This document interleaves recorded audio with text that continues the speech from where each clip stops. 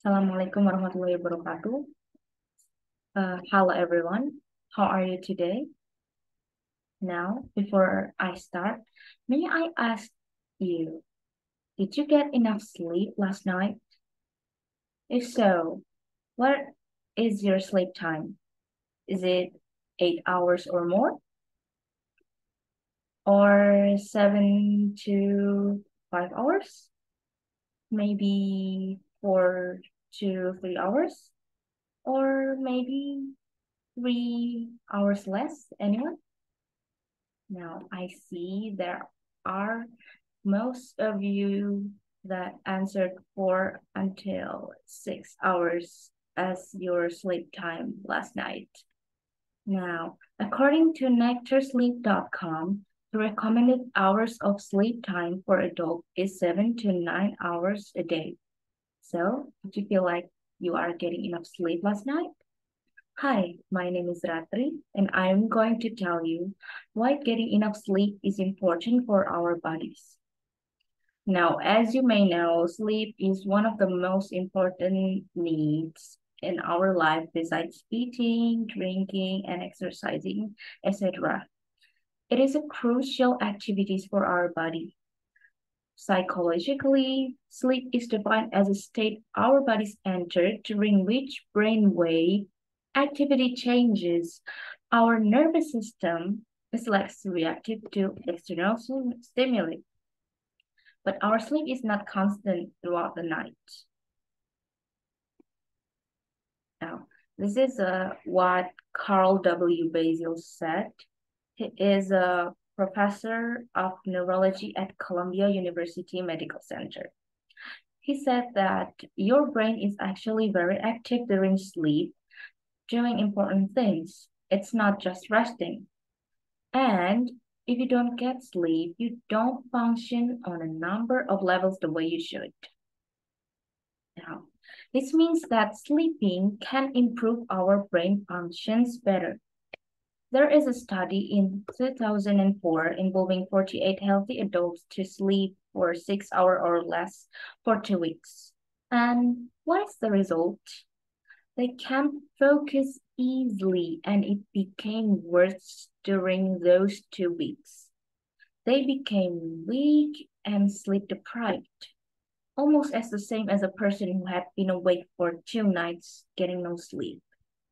Now, after hearing that, surely we want to improve our sleep time better, right? Now, there are many reasons why getting enough sleep is important, but in this video, I'm just going to tell you two of it. First one, poor sleeping makes us moody. Now, Matthew Walker of University of California, Berkeley's Sleep and Neuroimaging Laboratory said that without sleep, the brain had reverted back to more primitive patterns of activity. And that way, it was unable to put emotional experience into context and produce controlled, appropriate response. I'm sorry. Now, a study in 2007 has proved this.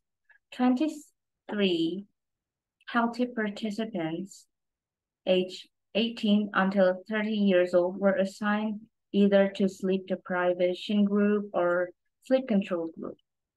And as a result, they experience non-optimal decision making when they are on work as well as emotional irrationality.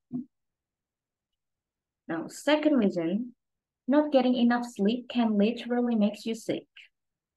Now, did you know that studies have shown that individuals are more likely to catch a cold virus when you are sleep deprived? Now, there is a study about this. I'm not sure the time, but there are 143 participants, men and women, ages 21 until 45 years old. And the study is done for 14 days. As a result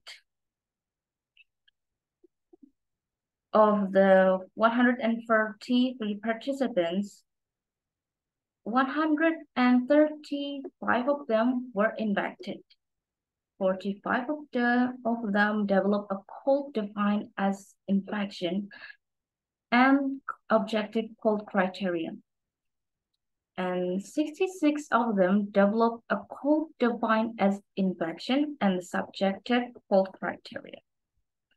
Now, from this explanation earlier, we can conclude that getting enough sleep is very important for our bodies because we can avoid first, sleep deprived, second, unstable emotion, and sickness. Thank you for your attention, everyone. I'm sorry if I made a many mistake. Assalamualaikum warahmatullahi wabarakatuh.